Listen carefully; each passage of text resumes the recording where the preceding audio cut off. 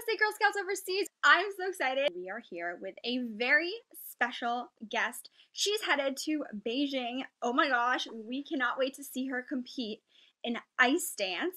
She is representing Great Britain with her partner Lewis Gibson, and they together are the 4-time national British champions and 2-time Grand Prix medalists. Oh my gosh, I'm so excited. We are here with Lilah Fear. Hi Lilah, how are you doing?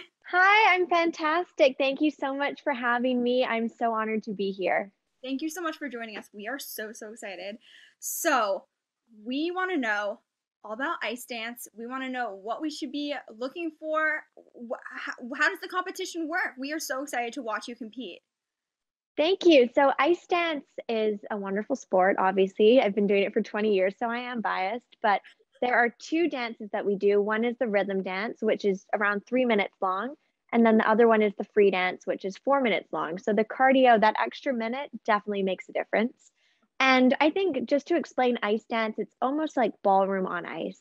So, I skate with Lewis, as you mentioned, and there's that partner element, there's lifts, there's spins, there's something called twizzles.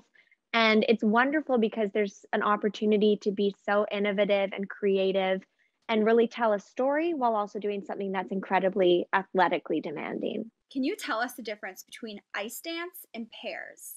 Yes. So ice dance does not involve throwing the girl to land by herself far across the ice, which is why I do ice dance instead of pairs. I have so much respect for pair skaters.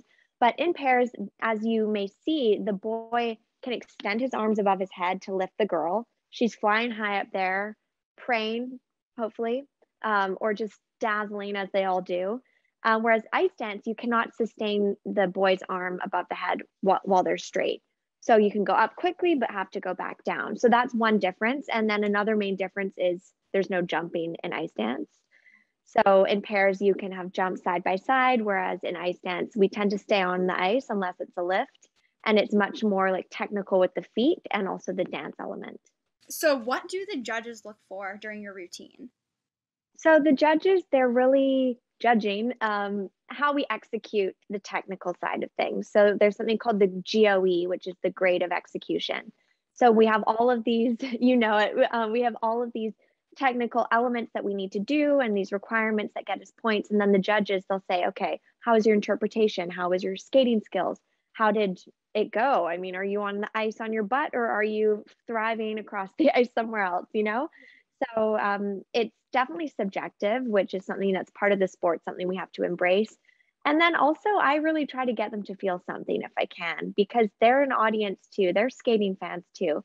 So if I can connect with a judge and make them feel something, make them feel joy for the sport, excitement, suspense, surprise, whatever it is, I think that's something that that really makes a difference. And I mean, human to human, I think that can influence the marks too to a certain extent.